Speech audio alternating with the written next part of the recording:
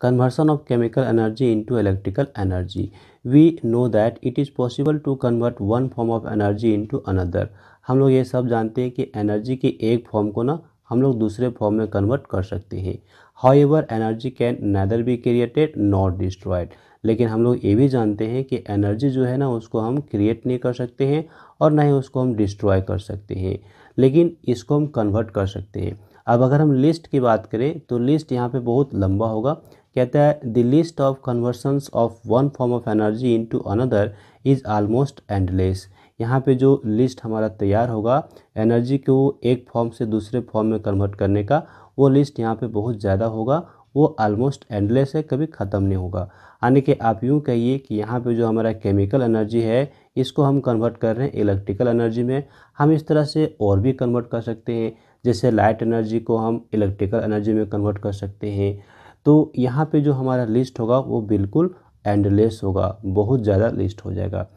The electrical sales we talked about in class 6. हम लोगों ने जो इलेक्ट्रिकल सेल्स की बात किया हुआ था क्लास 6 में, वो क्या बताता है? वो ये बताता है कि इलेक्ट्रिकल एनर्जी जो हमको मिल रहा होता है किससे, सेल से, वो इलेक्ट्रिकल एनर्जी कैसे हमको मिल रहा होता है, at the expense of chemical energy. वहाँ पे केमिकल एनर्जी यूज हो रहा होता है और केमिकल एनर्जी के एक्सपेंस की वजह से हमको यहाँ पे इलेक्ट्रिकल एनर्जी मिल रहा होता है. किसके हेल्प से? तो इलेक्ट्रिक सेल के हेल्प से. We can therefore say that the sales are an example of conversion of chemical energy into electrical energy. इसलिए हम लोग ये यहाँ पे कह सकते हैं कि ये जो हमारा सेल्स हुआ करता है इलेक्ट्रिक सेल्स, वो क्या होता है, एक एग्जाम्पल है conversion of chemical energy into electrical energy. यानी कि जो सेल्स होते हैं वो केमिकल एनर्जी को किस में कन्वर्ट कर रहे होते हैं, तो इलेक्ट्रिकल एनर्जी में कन्वर्ट कर रहे होते हैं. ये हमारे यहाँ पे क्लियर कॉन्सेप्ट हो गया कि इलेक्ट्रिक सेल का क्या काम होता है, केमिकल एनर्जी को इलेक्ट्रिकल एनर्जी में कन्वर्ट करता है. यानी यहाँ पे जो हम लोग को इलेक्ट्रिसिटी मिल रहा होता है वो किसके वजह से, तो केमिकल जो उसमें प्रेजेंट है उसके वजह से. It was an Italian scientist, Alessandro Volta, who gave us the first practical source of such a conversion in the year 1790. His arrangement is known as the Voltaic Cell. अब देखिए यहाँ पे Voltaic Cell की बात आ गई कि सबसे पहले इटालियन साइंटिस्ट था, और इटालियन साइंटिस्ट का नाम क्या था, तो अलेसांद्रो वोल्टा. ये बहुत इंपॉर्टेंट हम लोग याद रखेंगे, है ना. First practical source of such A conversion, यानी कि जो एनर्जी हमारा कन्वर्ट हो रहा है chemical energy into electrical energy, इसका सबसे पहले जो अरेंजमेंट दिया गया था वो किसके द्वारा दिया गया था, तो इटालियन साइंटिस्ट अलेसांद्रो वोल्टा. और उसका जो अरेंजमेंट था उसको हम लोग किस नाम से जानेंगे, तो वोल्टेइक सेल के नाम से जानेंगे. और ईयर क्या था, तो 1790. अब यहाँ पे देख सकते हैं हमारा जो सेटअप है किसके लिए, तो वोल्टेइक सेल के लिए. वो सेटअप यहाँ पे फिगर में दिखाया गया है. यहाँ पे एक हमारा एक कंटेनर है, और एक कंटेनर हमारा किसका है, तो ये ग्लास का कंटेनर हमारा होता है, ठीक है, ग्लास का. और इसके अंदर यहाँ पे रॉड रखे हुए हैं. आप देखिए एक तरफ जिंक रॉड है, दूसरी तरफ हमारा क्या है ना, कॉपर रॉड है. और यहाँ पे जो लिक्विड लिया गया है ये हमारा क्या है, डाइल्यूट सल्फ्यूरिक एसिड. तो यहाँ पे सल्फ्यूरिक एसिड का फॉर्मूला हम लोग जानते हैं क्या होता है ना, H2SO4 हुआ करता है. ओके. और ये जो हमारा यहाँ पे रॉड है, जिंक रॉड और कॉपर रॉड, इसको हम लोग यहाँ पे किस नाम से जानेंगे, तो इलेक्ट्रोड्स के नाम से जानेंगे. अब इलेक्ट्रोड्स के बीच में अगर हम यहाँ पे वायर के हेल्प से अगर बल्ब को कनेक्ट कर दें तो ये बल्ब हमारा ग्लो करना स्टार्ट कर देता है, चूँकि यहाँ पर हमारा इलेक्ट्रिसिटी फ्लो करना शुरू कर देता है. तो यहाँ पे क्या हो रहा होता है, आइए इसको हम यहाँ पे थोड़ा रीड आउट कर लेते हैं.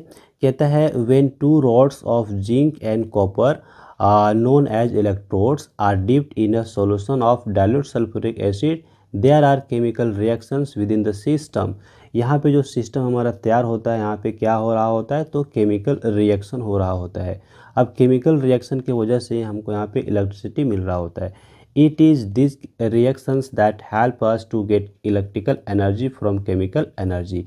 अब यहाँ पे जो हमारा रिएक्शन है उसी के वजह से हमारा क्या मिल रहा होता है, केमिकल एनर्जी से हमको इलेक्ट्रिकल एनर्जी मिल रहा होता है. When we connect it's to rods to a torch bulb और LED using metal wires, a current flows and the bulb और एलईडी लाइट्स अप. यहाँ पे जो हमारा बल्ब और एलईडी होगा वो क्या होगा ना, ग्लो करने के लिए शुरू कर देता है। The voltaic cell can therefore act as a source of electric current और इलेक्ट्रिकल एनर्जी। और इस तरह से हमारा जो वोल्टेइक सेल है वो एक तरह से इलेक्ट्रिकल एनर्जी का सोर्स की तरह काम कर रहा होता है। अब यहाँ पे जो हमारा केमिकल रिएक्शन हो रहा होता है वोल्टेइक सेल के अंदर, इसके बारे में हम लोग डिटेल से हायर क्लासेस में पढ़ेंगे, लेकिन फिर भी मैं थोड़ा सा यहाँ पे एक ब्रीफ इंट्रोडक्शन आपको यहाँ पे देना चाहूँगा कि ये जो हमारा जिंक रॉड है ना, यहाँ से क्या हो रहा होता है, यहाँ से जिंक के एटम्स निकल रहे होते हैं इलेक्ट्रॉन्स को रिलीज करके। ये हमारा जिंक का यहाँ पे आयंस बना करता है प्लस प्लस, ओके। और यहाँ पे जो हमारा सल्फ्यूरिक एसिड है आप देख सकते हैं इसका फॉर्मूला हुआ करता है H2SO4, राइट। ये भी क्या होता है ना, टूट रहा होता है हमारा यहाँ पे किस में, तो हाइड्रोजन आयन में आने के हाइड्रोजन प्लस और साथ ही साथ यहाँ पे SO4 माइनस माइनस में हमारा टूट रहा होता है। अब ये जो हमारा जिंक के आयंस यहाँ पे हैं वो जिंक के आयंस और ये सल्फेट आपस में रिएक्ट करके हमारा क्या बनाया करते हैं, यहाँ पे जिंक सल्फेट ZnSO4 बनाया करते हैं, ओके। ये हमारा एक थोड़ा सा यहाँ पे इंट्रोडक्शन हुआ। और ये जो हाइड्रोजन के आयन है ना, ये हाइड्रोजन के आयन किधर मूव करते हैं, ये कॉपर की ओर मूव करते हैं और यहाँ पे वो H2 गैस के रूप में बन के रिलीज हो जाते हैं। ये हमको थोड़ा सा यहाँ पे जानकारी रखना है ध्यान में, और जो बेसिकली हमको यहाँ पे डिटेल्स में जो है वो हम लोग हायर क्लासेस में स्टडी करेंगे। और यहाँ पे जो जिंक हमारा इलेक्ट्रॉन को रिलीज कर रहा होता है, ये जो इलेक्ट्रॉन है ना यहाँ पे इस वायर के थ्रू, इस वायर के हेल्प से इधर से ट्रेवल कर रहा होता है किधर, तो यहाँ पे कॉपर इलेक्ट्रोड की ओर ट्रेवल कर रहा होता है। अब चूंकि यहाँ पे इलेक्ट्रॉन्स का फ्लो है तो यहाँ पे करंट हमारा जनरेट हो जाता है और इसके वजह से ये जो हमारा बल्ब है ना, ये क्या होता है ना, ग्लो करने के लिए शुरू कर देता है। तो चलिए ये हमने थोड़ा सा यहाँ पे बेसिक सा इंट्रोडक्शन देख लिया है।